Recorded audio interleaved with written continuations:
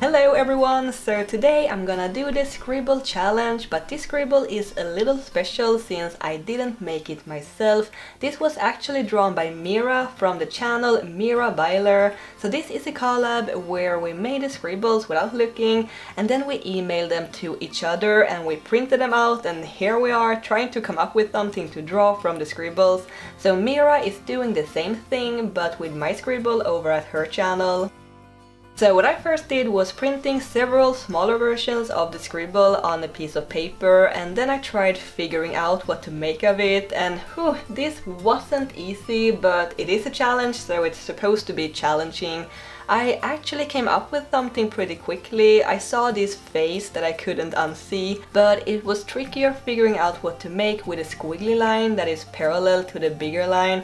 I tried making it into like a spirit animal that is floating next to the face, but then I ended up making it into a long floaty eyebrow instead on this sea creature. So let's talk a little about Mira and her channel. I will leave all the links to her channel and to her scribble challenge in the description box below, so go check it out. I've been following Mira for quite some time now. I think we've been following each other actually, and I really adore her art and her art style. She's also super sweet and funny and talented, obviously. She's doing a lot of nature-inspired work where she incorporates plants and flowers to her work, and I just love it. Mira also makes a lot of art challenges and reviews, and she's using a bunch of different art mediums like gouache, markers, acrylics and watercolors and so on. I would be super happy if you could go to her channel, give her some love, subscribe. She really deserves it. I think it's really fun doing collabs like this because there are so many awesome talented artists out there that you may not know about.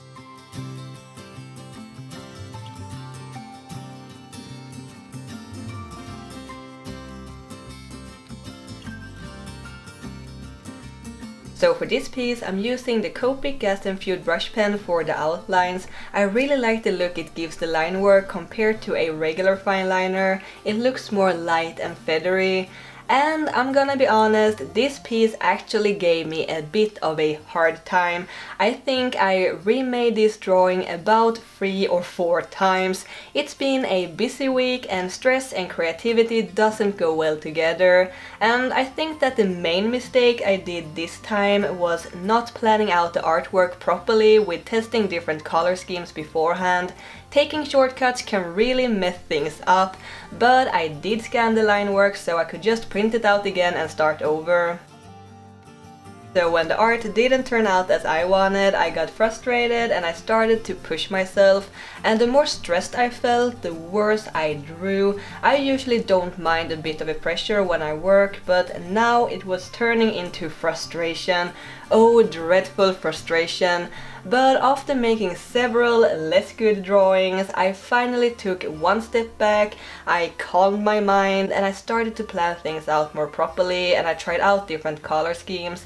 And when I felt I had more control over the drawing, I felt more relaxed and confident about the artwork. And now it sounds like I had a terrible experience making this drawing, but that is definitely not true. I actually had a lot of fun making this piece, and I'm so happy to be using markers again. I really miss that a lot. I just wanted to share my experience because I'm pretty sure that more people out there have had the same feeling and frustration about their art at some points. We all struggle a little sometimes, and we just need to remember it's natural and don't be too hard on ourselves. Plan your work, and if you need to take a break, do it. Taking breaks can actually save you a lot of time and frustration.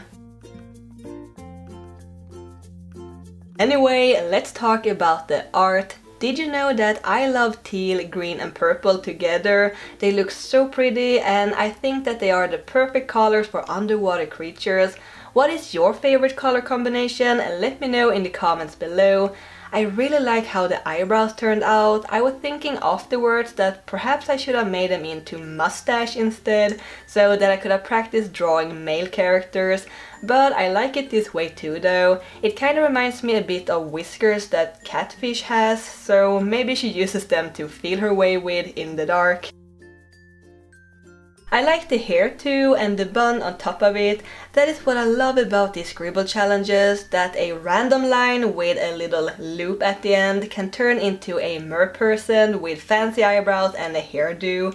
I don't think I would have come to think about this specific creature without having these lines to make me think more outside the box. And now this isn't super revolutionary in any way, but it is something different at least. So if you haven't done the scribble challenge before, do it.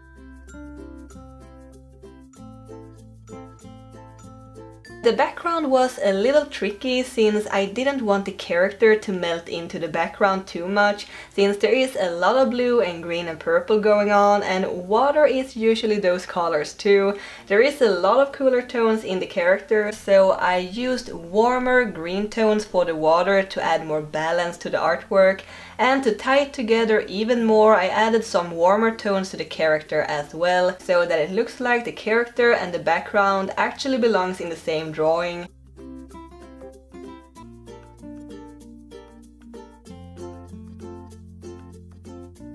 The last thing I did was adding some shimmer. I used the Gansai Tambi gold paints and pearl colors. The gold goes really well with the cooler tones and adds more warmth to the drawing. It gives the drawing more interesting elements to look at. This was also the first time I tried out the Gansai pearl colors that I used for the fishes, and the paint looks so beautiful and shimmery. I will do a full review of these paints soon, hopefully. Then I'm adding some more minor details to finish it all up. I really love how this turned out, and it feels even better knowing that I struggled with it and that in the end it turned out even better than expected. I had a lot of fun. I love doing the scribble challenge. You never know what hides inside those scribbly lines. Thanks Mira for doing this collab with me. I had a lot of fun, as I said several times now. All the links to Mira's channel and her video is in the description box below, so go check it out. That is all for now. Hope you enjoyed this video and that you liked the drawing. Please subscribe to my channel and I will see you next time. Thanks for watching. Keep drawing my happy cats. Bye!